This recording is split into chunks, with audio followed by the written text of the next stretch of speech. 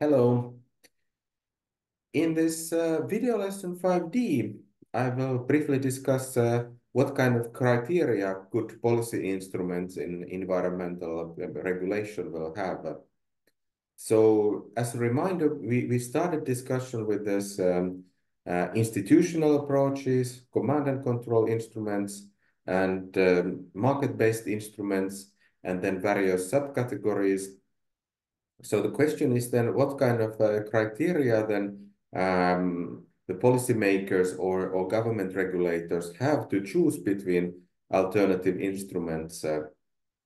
And of course, economists, we tend to put a lot of attention to the cost effectiveness. So whether the instrument attains the target at least cost, and typically, of course, the market-based instruments tend to be the most cost effective solutions. But then there can be also other aspects what are known as for example, long-run effects and dynamic efficiency that which relate to the question that does the influence of the instrument strengthen or perhaps weaken over time, and does the instrument create continual incentives to improve the products or processes over time. So if we compare now these market-based instruments that what are the long-run effects and dynamic efficiency of this kind of tradable emission permit scheme, then of course the idea there is that the amount of emission rights available will be decreased over time. So that will then strengthen and create continuous incentives for the firms to further improve. Whereas if you think of the emission tax, then similar effect, of course, could be achieved by gradually increasing the pollution tax over time, and perhaps the best case, the government would announce this kind of increase already in advance, so that households and firms could react to that in their planning. So then there are, of course, equity considerations that policymakers often have to take into account, that how does the instrument influence the distribution of income and wealth, perhaps also the regional distribution of income. One issue is dependability, that to what extent the instrument can actually achieve the target. So there, for example, one could argue that this tradable emission rights are very dependable because the government can directly control for the quantity and let the markets determine the price. Whereas, for example, emission tax is perhaps not so dependable because by setting the price, we don't know really or we cannot be for sure that how the quantity will be then. So this relates to these issues like information requirements and cost of use under uncertainty, that one could argue that the information requirements for the tradable emission permit system are much less, because the government can indeed, as I have emphasized, control for the amount of permits available, and then you don't need to know exactly what kind of marginal cost curves the firms might be having. Flexibility is also important, that how the instrument how quickly and cheaply it can be adapted if, for example, new information arises or conditions changed or targets are altered. So these are also relevant concerns when making the choice between the different types of policy instruments. So one of these criteria on this table I still didn't mention, and this is so-called ancillary benefits. So this term is often referred to in the environmental economics discussions, but it's maybe good to clarify. And then another term is this so-called double dividend that it's referred to in the brief description. So of course, if you don't know what this means, then referring to double dividend doesn't really really help. So I have this additional slide to clarify on those issues. So think about, for example, the pollution tax.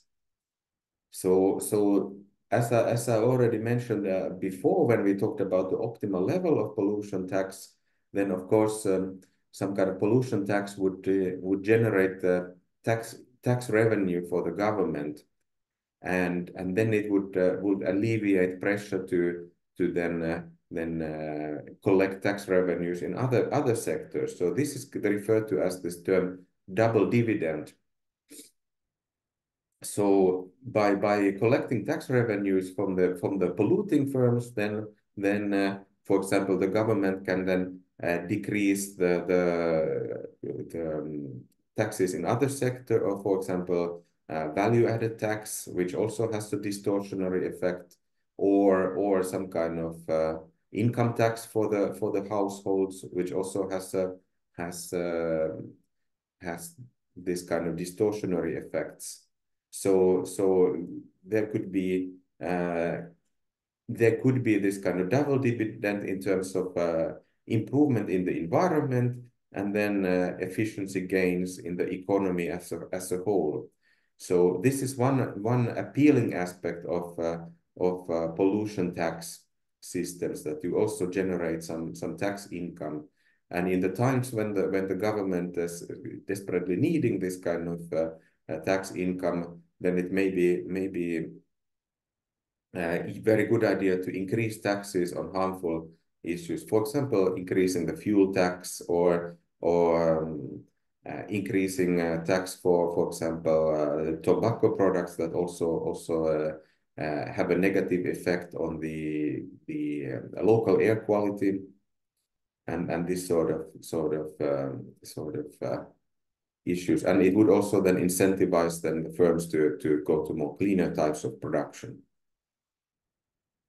Then I would in the table before, this ancillary benefits and double dividends were included in the same criterion. However, I would myself tend to think of the ancillary benefits as a somewhat different issue from this double dividend case, because that's mainly refers to this kind of tax revenue case. Of course, you can think of the tax revenue as an ancillary benefit as such, but there can be also other non-monetary types of ancillary benefits. So you could think of it as kind of like additional benefits besides this kind of environmental issue that we are trying to control for.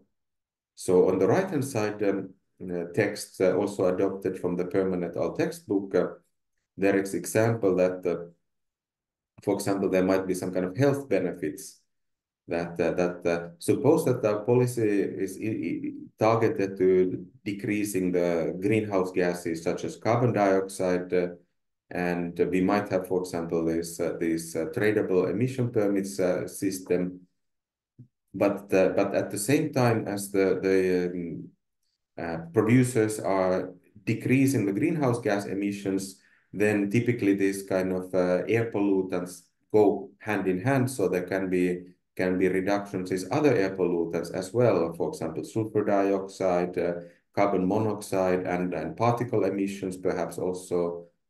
And this while we are improving while we are mitigating the global climate change, then we also might improve the local air quality, which might have also health benefits. And of course, ideally, we would like to also take this kind of ancillary benefits explicitly into account in this kind of assessment, that, okay, what would be this kind of a socially optimal level of pollution, that what kind of targets we would set. However, it's often difficult to take into account everything, and there can be still this kind of additional benefits which are difficult to quantify and evaluate.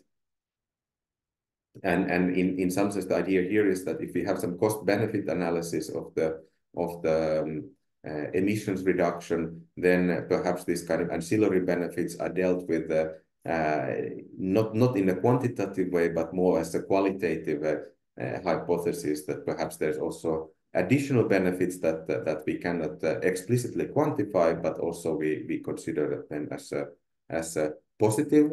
But there can be also, of course, negative kind of ancillary damages instead of benefits. So thank you very much for your attention. So the next theme will be with number 6, where we move on to economy-wide modeling. Thanks for your attention and see you next time.